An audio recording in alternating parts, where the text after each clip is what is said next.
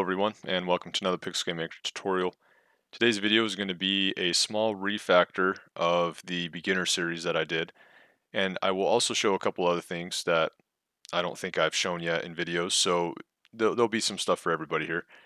But this was something, for the most part, this series is good information. I did this a few days into Pixel Game Maker, and I did this over a 2-week span. So these videos are very, when I was very new, and there are a couple things that I wish I wouldn't have done. And when I see them be brought up in Discord, I'm like, yeah, I know I should make another video on it. I just haven't yet. So here it is. And it particularly has to do with picking up these heart pickups that we made. All right. So when you get later on, you start adding a HUD and you start adding settings that will automatically show you're taking damage. The way that we did the heart pickups is it's going to start damaging you. Okay, and that's because, and the same with the house here. When we detect the house, it's going to damage you. You can see that I'm flashing red a little bit. So we need to refactor that again, and that was a big no-no, was using attack detection to pick those things up. So let's get started with that first. And I'll go into my player object here, and I'll show you the automatic hit setting first. If you go to the cogwheel here, you'll see that I have receive damage settings selected, and you can click OK, and it will add this section. From there, I just added a hit receive damage, and I just made it to where it will filter the player a little bit of red for a brief period of time. And it's automatic. As soon as attack detection hits the player's collision detection, this is going to run, unless you have a switch that you can turn off and say don't run. All right, so that, and this, as you start getting through your project, you're gonna start using these kind of settings.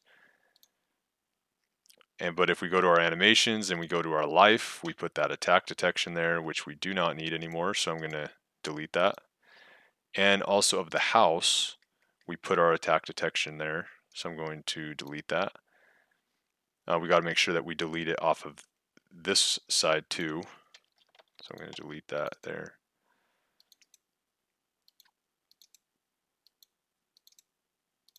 All right, so we have a fresh house and a fresh life to use a new method.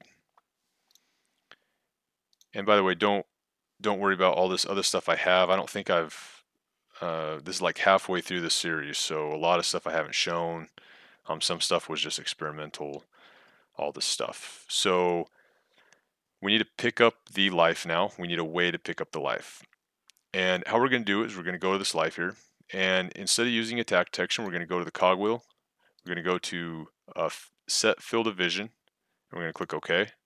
It's going to bring this tab up here. We're going to click add, and we're going to say the player is in range. That's what we're going to call this one. And we're going to use field of vision for it, and here is where you can set the sizing of it and the shape. I want it a 360 circle. I do want it a little smaller. I think 10 works. I'll keep the scale 100%, and the rotation of the angle doesn't matter because we're using a 360. We will keep this one selected right now, and the reason why we will apply the color right now is because we can click preview, and we can see, if I move, we can see that light like this right here around the life, and that's exactly what we want. So that's about the right size actually, so I'm going to keep that. And now that we know the right size, we can uncheck that, and if we click to preview, that field of vision view is now gone. So I like field of vision because you can visually see it, and then you can turn it off once you're done. Because there is another way there's multiple ways we could detect, but that's one of my favorites. So now in the check where we pick up the life and then it destroys itself, we're going to remove that collision detection because that is not the right way. And we're going to add another link. We're going to say discovered other object. So this is the field of vision check, discovered other object. we're going to select the field of vision that we want, and we're going to say what object is this looking for, and that's the player. So when the player object comes into the player in range field of vision, this condition is going to be true, and it's going to go to destroy. And we can actually test that out. We can break a pot, and we can run over the heart, and now we do not get hit, we do not lose a heart, and we still picked it up successfully. All right, so now we need to do this to the house. So I'm just gonna come to the house here, gonna add field of vision, going to go and add one and call it player in range again. Now on this one, if we go to the animation of the house, I don't want a full circle. I actually just want like a half circle like this to go around like that. And we can actually do that. We can, in the objects here, we can set the, instead of a 360, okay, we want a 180. We want a half circle. And then now in the rotation, that is where you can set where do you want the middle of that 180 to be. So if it was pointing this way, then your 180 would shoot out here, go half moon or half circle, and then go right there. So that's where your angle would be. So if we faced it up, that means it would be a 180 like that. And that's what we need. However, in 1.0.5, the visual is bugged. And so in order to get the correct, it's bugged as in it's showing opposite. So while the detection's still happening in the right angle, the actual field of vision is showing opposite. So for now, for testing, we're going to run this. And so we're not looking at this because remember we scale it, unfortunately. That's another thing I do differently, but that works. And I'm going to hit F1. I'm going to debug, and I'm going to go to wall detection because I want the gap to be very low between there. And I also want the sides to come in a little bit.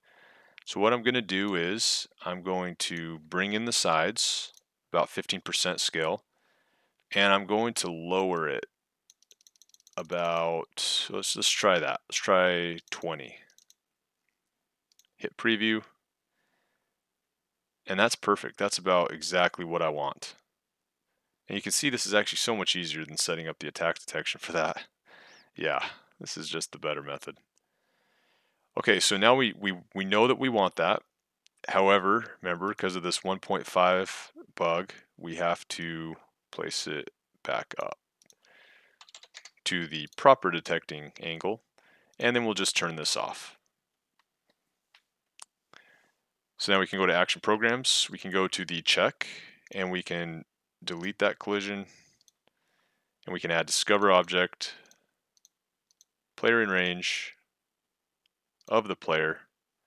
We can hit OK, and then we can just copy, go to this link out, because remember, we want it to also go back to full opacity. So what we need to do here is I pasted it right here. I'm going to delete that collision one.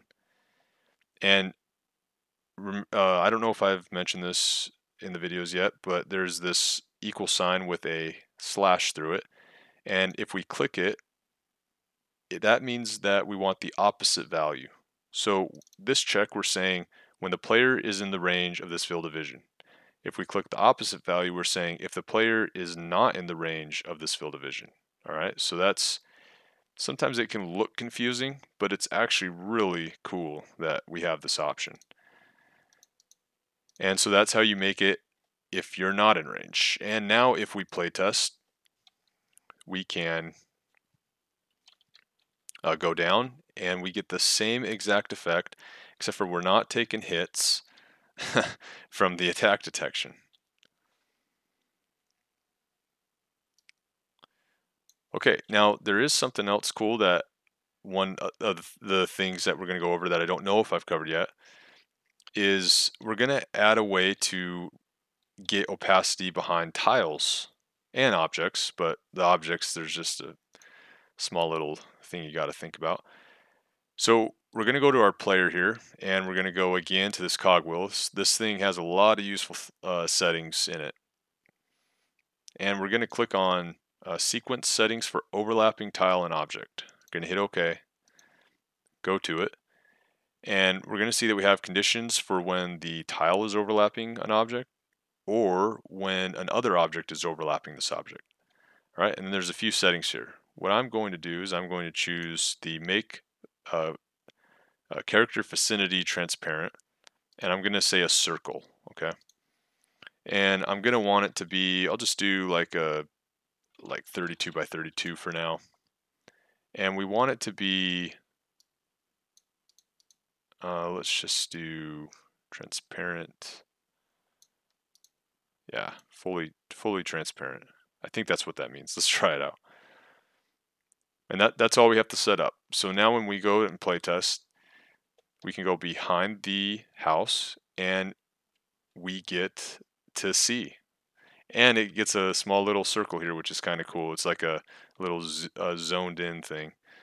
Now, the reason that it's overlapping, you'll see that it overlapped part of it, but not this part, okay? And that is because in the layering system, it's above. All right, so it's looking for if it's on a higher layer than the player. And the same goes for the objects. For instance, in this setting, we have other objects overlapping. When we hit play, we go down, you'll see that we don't get that overlapping effect. We get our transparency thing, but we don't get the overlapping effect. And that is because the house is on the same layer as the player. So if we were to go to the above layer and we were to take the house and place it, and I think I scaled it 200%, which again, I would not do that again. And if we play test here, we'll see that we can get that circle.